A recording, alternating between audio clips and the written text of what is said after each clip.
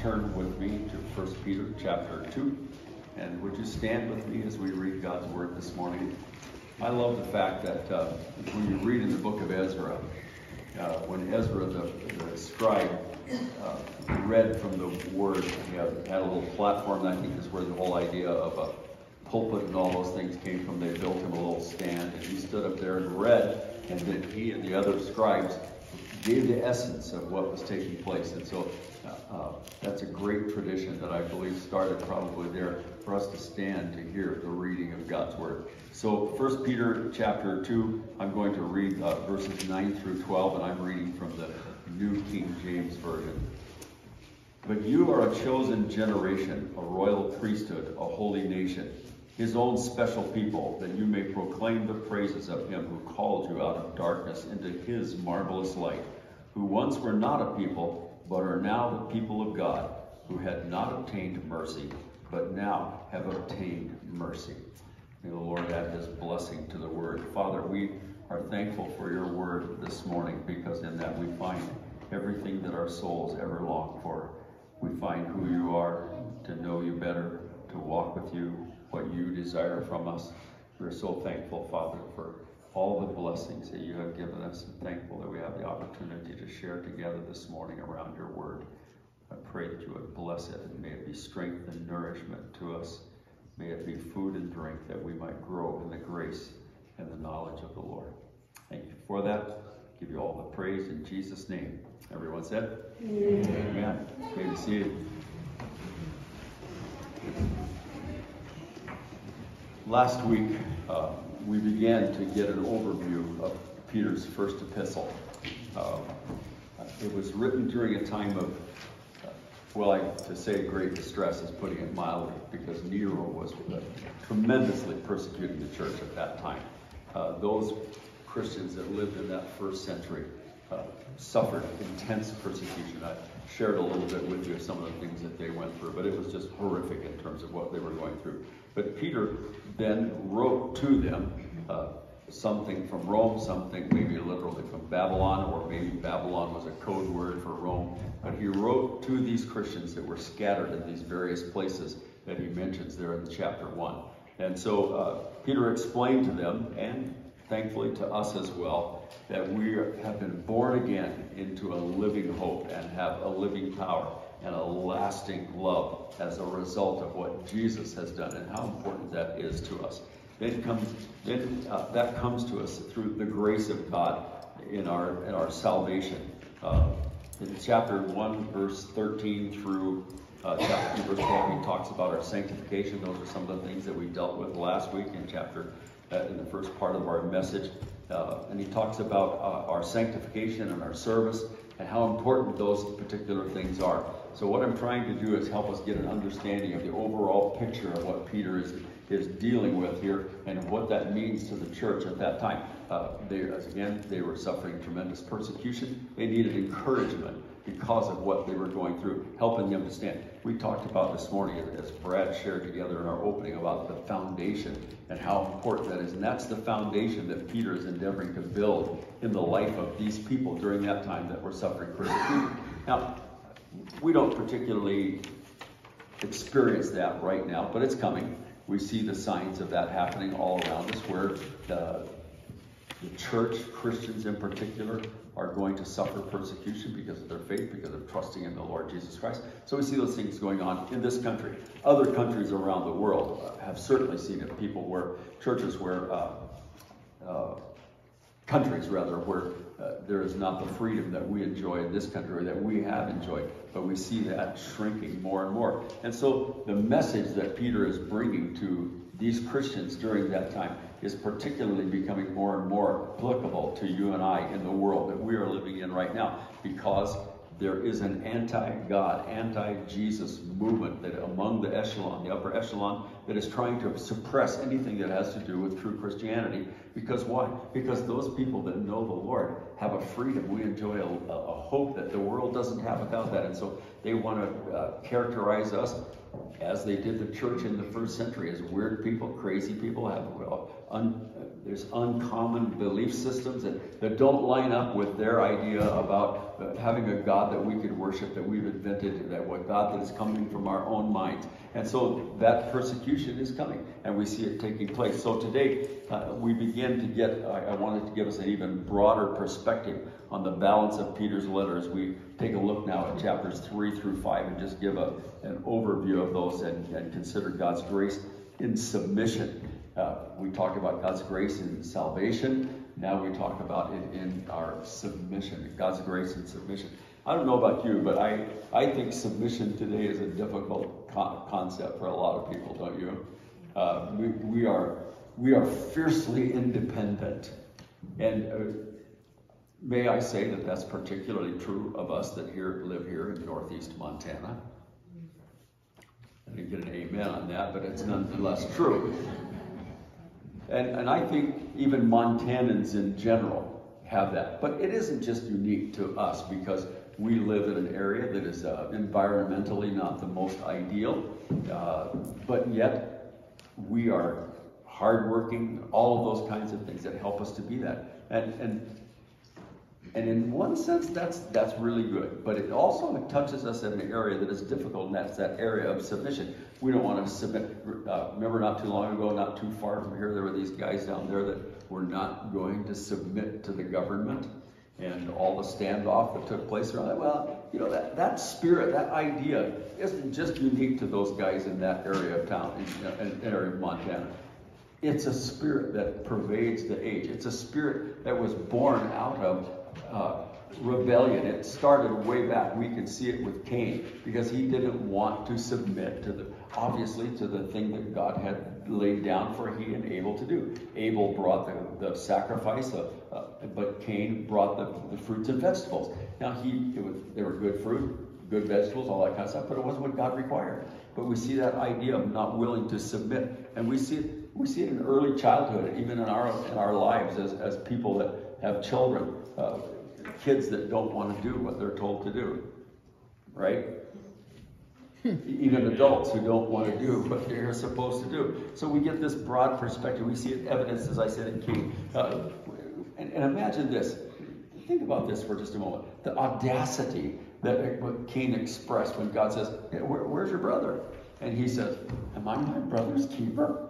Can you imagine? Can you put yourself there and say, here's God speaking to you. God spoke to you and said, where's your brother Cain? Am I my brother's keeper? Could you imagine yourself? I'm saying, I don't know, Lord. I'm going to lie through my teeth because I don't want to say to God. But the audacity of Cain, anyway, just the idea of submission that was there. And you can see that all the way through the history of Israel. Didn't they always have a problem of submitting to God?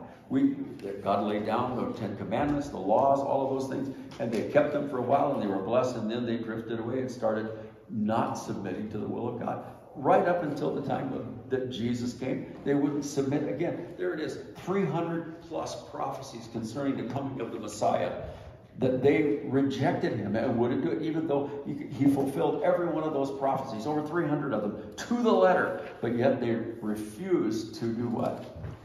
Submit.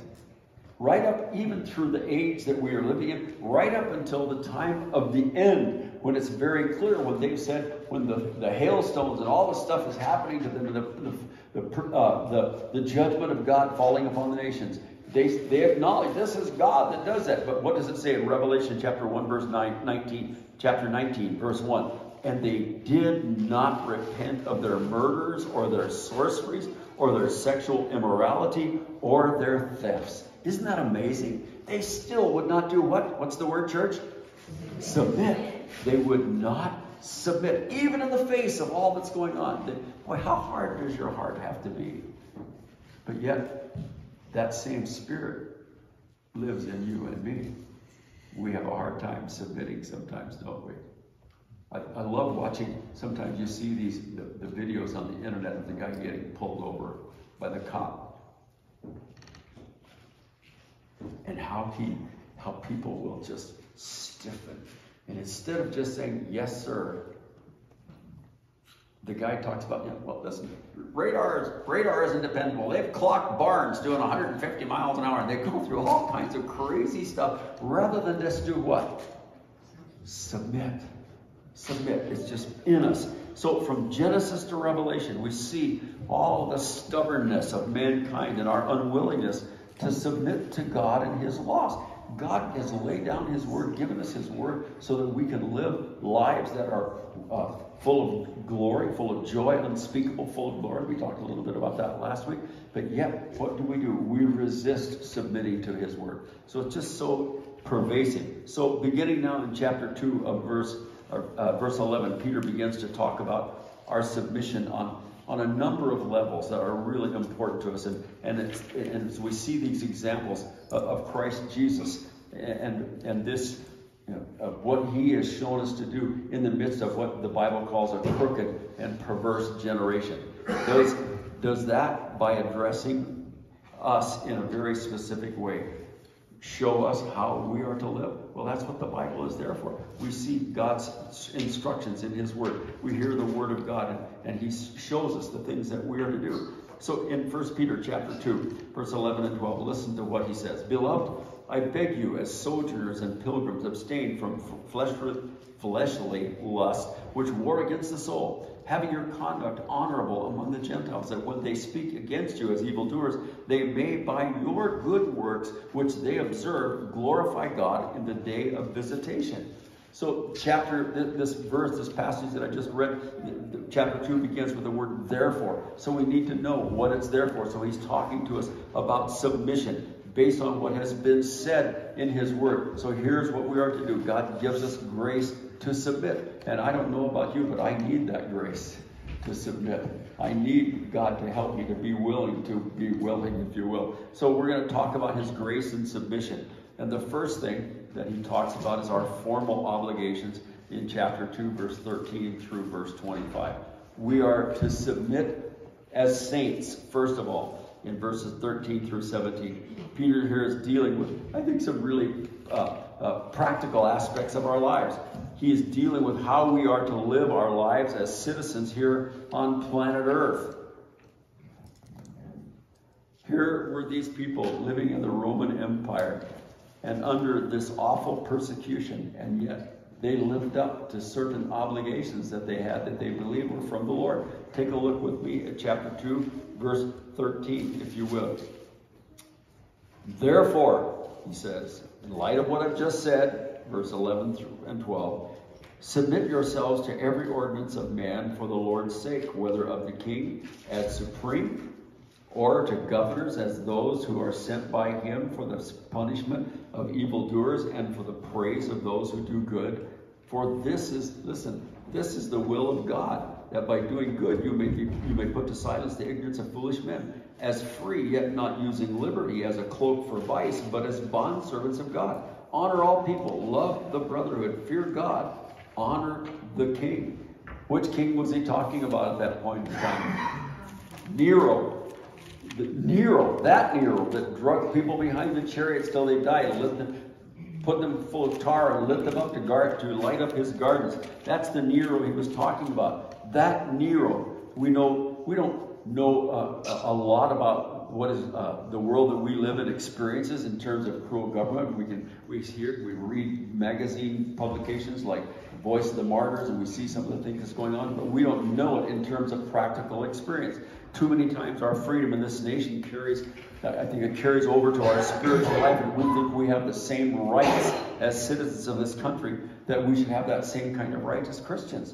But what does God call us to do? To submit ourselves, to give up our rights, to serve the Lord. And so not only are we to submit as subjects, and he talks about that, but we are also to submit as servants in verses 18 through 20.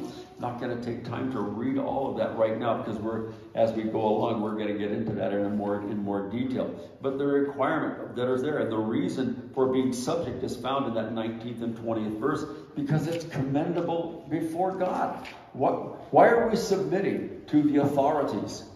Because it's commendable before God that we be good citizens of this country, right? Yes. Yes, amen. That's true. Thank you. But is there a limit? Well, absolutely. Right up to the point where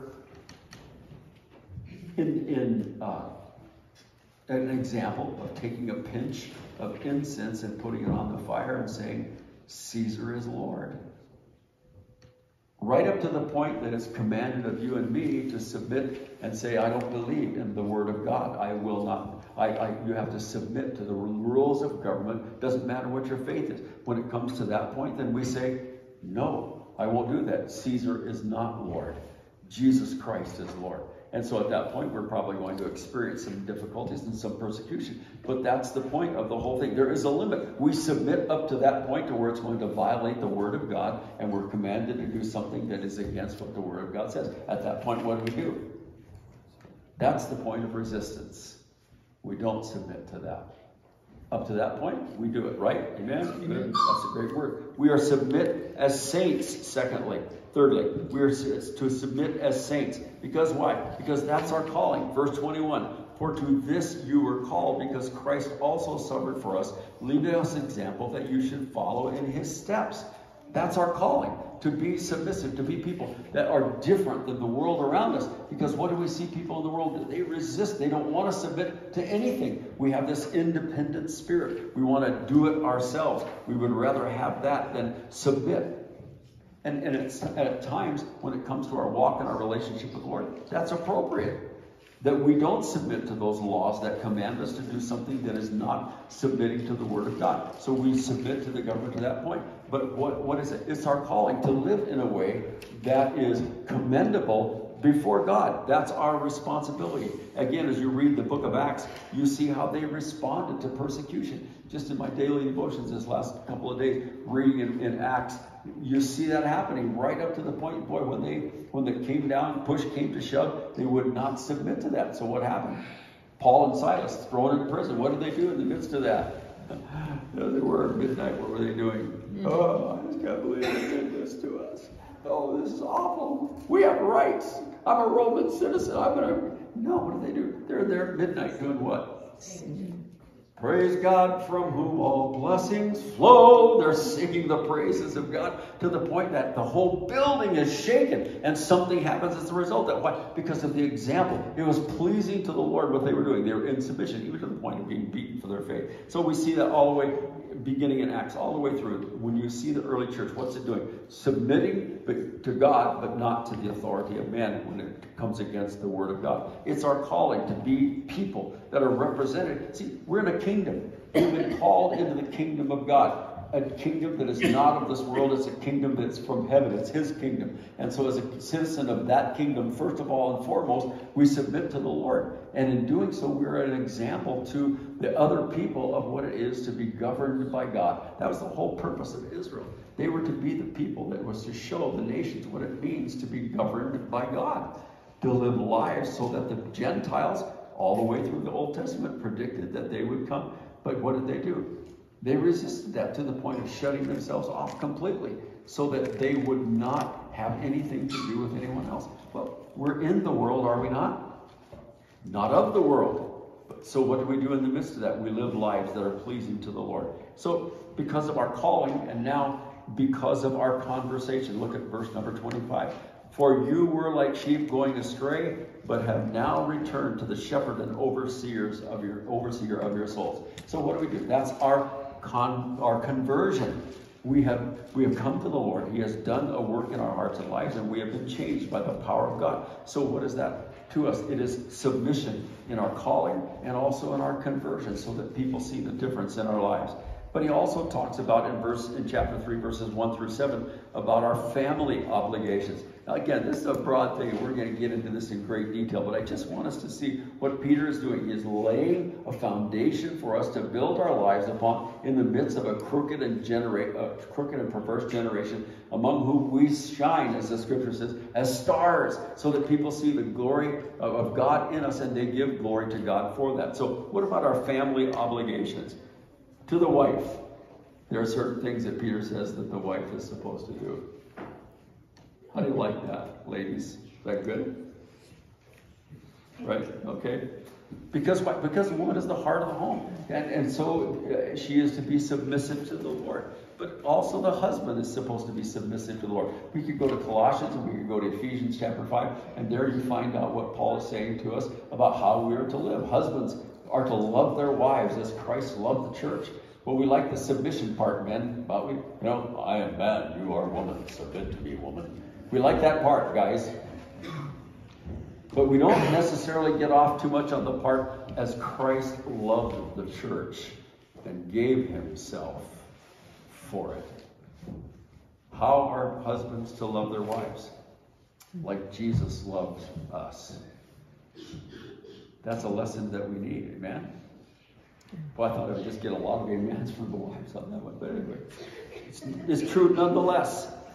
As husbands, we are to be submissive in our fellowship obligations. That means our relationship to one another. How we conduct ourselves in the house of God in terms of our fellowship with one another. In our conversation, verse 10, he talks about we are to be submissive to the Lord in the things that we say, so that our conversation is pleasing not only to the people that we are in interaction with, but to the Lord primarily. So that when God sees our conversation, hears what we say, then it's pleasing to the Lord. We're not talking about all kinds of foolishness and perverse things or things that are immoral or those kinds of things. No, but the words that are coming from our mouths are words that are pleasing to the Lord. That's how our conversation is to be. Not only that, but our character. Oh man, this is so important in verses 11 through 13. Because what Paul does, for example, and Jesus does it, Peter does it as well, talks about our character, that which we are, who we are, and that results in our conduct. And so what is our conduct to be like? Well, it's to be, Paul tells us in 1 Thessalonians, above reproach. Is our conduct above reproach? Are we living in a way so that no accusation could ever even be brought against us? Of ungodly behavior, of immoral behavior, of all kinds of things of that nature? No. Each of these things calls for a deliberate action on our part. When we live like this, it's because we make a choice to live that way. It's a choice that we make daily. And how do we know what to do? Well, listen, it's all right here. It tells us what. So why should we say we need to spend time in the Word of God? Because, dear friends, it is our behavior manual, if you will. It's the Bible is the manual of behavior that I love this little acronym that has been acrostic that has been made out of the Bible. Basic instructions before leaving Earth. Instructions about what? How to live. What we build the foundation out of, what the foundation is made up of, what we build upon, how we build in relationship to one another, because we are the temple, the habitation of God through the Spirit. How does it look like in terms of our building with one another? So does the world look at us and see a bunch of hypocrites because we're not doing what we say we are supposed to do? Not live. Sometimes the world knows better how we ought to live than we do. But we do need to have that basic instruction so that we can build this habitation of God through the Spirit. And let me just add that when it talks about these things, when Peter talks about these things, or when Paul talks about these things, none of it is optional. There is a tense in the original language called the imperative, and it's a command. It's not a suggestion, just like the 10 commandments are not called the 10 suggestions. But sometimes we treat them like that. Why is that? Because we don't like to submit. When Jesus takes it to another level, when man says don't lie, Jesus says, well, look, it goes beyond that. Don't lust.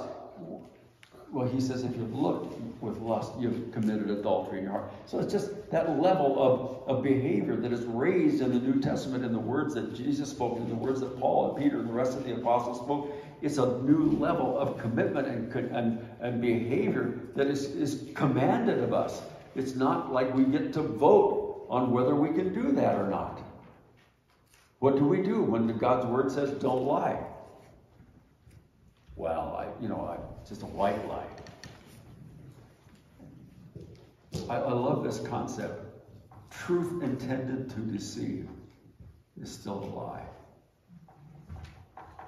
I wrote a great illustration about that years ago. I've used this many, many times. This is a great illustration. The first mate of the sailing ship wrote in his book, in his journal that he kept of their voyage, the captain was sober again today. What's the implication of that? He hasn't been a lot. Hadn't been sober any day. But it was a lie, because the captain was sober every day. But when his journal was turned in to the owners of the shipping line, his behavior became suspect. Because of what? Because truth was given that was intended to deceive. It's still a lie. And so we have to be really careful about that, don't we? That we don't tell the truth, but there's something hidden. Why do we do that? Because there's something in us that doesn't want something exposed. Our lack of submission in a particular area. So we cover that by telling the truth, but it's intended to deceive. So it's so important. So all of these things, once again, they're not optional. There are things that God commands us in His Word. Grace in submission. Now, grace in suffering. He talks about in chapter 3, verse 13 through chapter 4, verse 19. Peter explains this grace in suffering by showing us 6 things. I didn't write these in your notes, but you can write them down. First of all, grace in suffering, or suffering that is experienced in chapter 3, verse 14 through 17. Experience. 14 through 17. Bunch of E's here. Exemplified, expected, explained, expanded, and examined. He gives us all of those things there in these verses, and it's just important that we understand that in the midst of suffering, we are experience the grace of God in those things by being obedient to the Word of God. If we are doing that, then when those things come to us, when suffering or when persecution comes, grace from God is there to stand in the midst of that. As Paul said in the reading that we read at our scripture reading today, having done everything to stand, what should we do then? Stand. Stand. How do you do that? We do that in the grace of God. So Peter concludes this matter of suffering, exhorting the Christians to remember that though they walk in honesty and in faithfulness to God, not living like the Gentiles or the non-Christians do, and all the biblical writers, I might add, say the same thing. You are to no longer live like the Gentiles do, but you are to return good for evil. This is the whole idea. We're not to be concerned about our own satisfaction or about our own rights. We are to live in a time when people are so concerned about that, but we are to live differently than that. It's the spirit of the age that says, I have a right. How many rights do we have as Christians? That's not 30. 3-0. It's 0. Because why? What do? We submit to God and give up all of our rights. My right to be right, my right to defend myself, my right to be this or to be that. We submit that to God and allow Him then to give us the freedom to act in the way that is pleasing to Him. And people say, well, you Christians, that's just, you guys are under God's thumb. No, it's the exact opposite of that. We have a freedom that the world doesn't understand or even really know about. Because why? Because God has set us free from the chains of bondage that we experience living for the devil. Now we are free from those things. And so we are not to live in that same spirit that the world lives in, but to have an example of what it is to be a Christian. We have been taught in Christ that we are to operate on a different level than the world does. I think of Jesus in Philippians chapter 2. He is our example. What did Paul say about that? He did all of these things and submitted himself even to the point of death on the cross. And so how are we to live? We are to submit in like manner. We're to return good for evil. Sometimes that's difficult, isn't it? Because if someone hits you upside the head, our natural reaction is to return that. But it's not in us to give blow for blow on an equal level, is it? The goal is not to get even. The goal is to get ahead. If you hit me, I'm going to hit you harder. Isn't that what's in our heart? Really? Honest? Come on. Isn't that true? Yes. That's what's it. Because we don't want to submit. We want to return more for what's been given to us. If you do me dirt, I'm going to do dirt back to you. But God's called us to live a life that's different. Jesus talks about that very clearly in the Sermon on the Mount, about how we are to respond to the evildoers. It's just important that we understand. And so we have to remember who this letter was written to. He's written this letter to people who are under intense persecution. And so how are they to live? Not returning evil for evil, but returning good for evil. When the soldier tells you to carry his stuff a mile, Jesus says, what were they to do? Carry it too. If the guy asks you for a coat, you give him your cloak also. I mean, it's going beyond giving more evil for evil. It's giving good more for the evil that has been done to us. And that's the example that we have of how we are to live. But the end of all things is at hand. Therefore, be serious and watchful in your prayers. People who are undergoing severe persecution and real punishment, God's program for them in the age that they lived in was that they would return good for evil. It may not be all that impressive to the eyes of the world for you and I to be servants. Jesus said, if you want to be great in the kingdom of God, what do you have to do? You have to become a servant of all. Wouldn't we rather be served than served? Honest. Somebody says, oh, I just love serving. I'm a little suspicious at that point. How about you? Because we want, and you have to think about it in terms of the culture of the time that they lived in. Just think about this, for example. You're walking the dusty roads, and you as a servant get to do what when people come? You get to wash their dirty feet. Yay!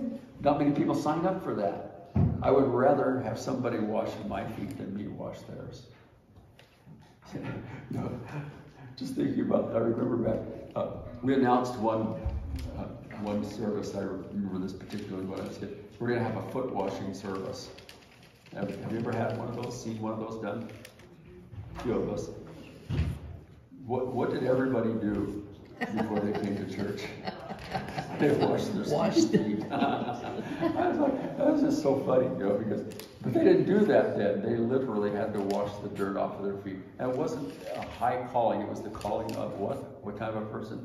A servant. One who was in submission, who saw themselves and experienced that thing. So that in everything, God may be glorified through what we do. That's the goal. That's the purpose of it. Quickly, let me just finish up. God's grace in shepherding. Rules for shepherds. Here's what they are. 5 things. It speaks of their maturity, and it's just there in your notes. I'm not going to spend time going into each one, but maturity, ministry, motivation, manner, the magnificence of the whole thing. As men or people who are called to be shepherds, there is a glory, a wonder that is there. Then there are rules for sheep in verses 5 through 7 of chapter 5. And the thing I see in all of these things is humility is required. You have to humble yourself under the mighty hand of God. For people who don't like submitting, is that a difficult thing? You bet it is. But it's required. And the thing about that I see is important about it, it's reasonable. When you look at the Word of God and you see the things that are going on there, and you understand what God is, when you know where you were and where you have come from, and you understand the grace that was extended to bring us into the kingdom of God from where we were, then it's reasonable that we would submit ourselves. But the wonder of it and the glory of the whole thing is it's rewarding. God will reward us for those things that we've done. Now, But the glory, I think, and the wonder of that is when we get to heaven and all of the things that are passed out for the rewards that we've done, what do we do with those things? We give them back. We lay them at the feet of Jesus because we understand it wasn't anything in me that caused that to happen. It's none of me. It's all of Him. And the only reasonable response is to give it back to Him, that He would be glorified. Praise the Lord. Then Peter gives reasons for steadfastness, and that's part of the reason why I had Ephesians chapter 5, 6 read to us about the warfare that we are in. We should be watching for the roaring lion in Ephesians chapter, or in 1 Peter, in verse 8, chapter 5, verse 8. We should be warring with the lion, he says to us in chapter 5, verse 9. Ephesians chapter 6, we read, finally, my brethren, be strong in the Lord and the power of his might. Put on the whole armor of God. That's what we need today to be able to fight against the devil. Do you know this morning that you're in a war? That when you said yes to Jesus, you were inducted into the army of God, drafted into his army. We are in a battle today. What is the battle about? It's a battle for the souls of men. Yes. Jesus put you and me here in the place that we are in, knowing him for a specific purpose. There are people that you will come in contact with in your life that I personally will never even meet, won't even know them. How are they going to know about Jesus? Sometimes I think our concept of evangelism is that we bring them to church, let the pastor preach to them, and they'll get saved, or something like that. Who are the ministers of this church? I'm one of them, but we all are. Ephesians chapter 4, he gave some to the apostles and prophets, apostles, prophets, evangelists, pastors, and teachers to do what? To equip the saints for the work of the ministry. So who does the work of the ministry? All of us.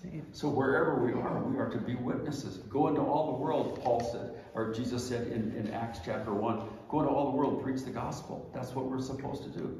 And that responsibility for touching the lives, making an impact in the world is upon you and upon me.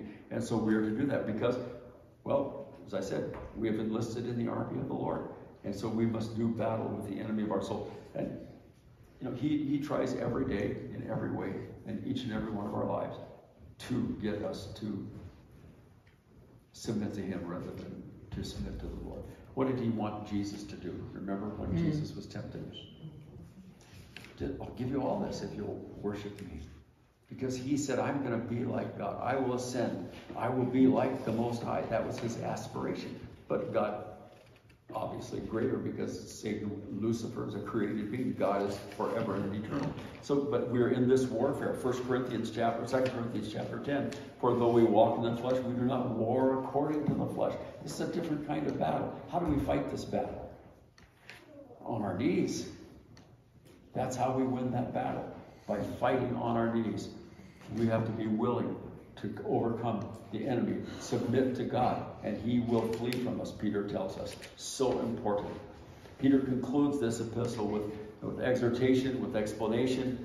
In chapter 5, verse 12 through 14. Let me just read that if you turn there, 1 Peter chapter 5, verse number 12, beginning there.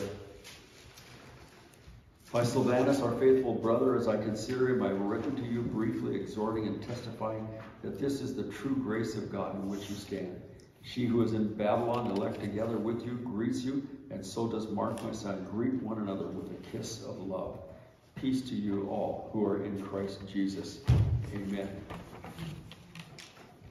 We are a chosen generation, a royal priesthood, a holy nation, his own special people. For what purpose?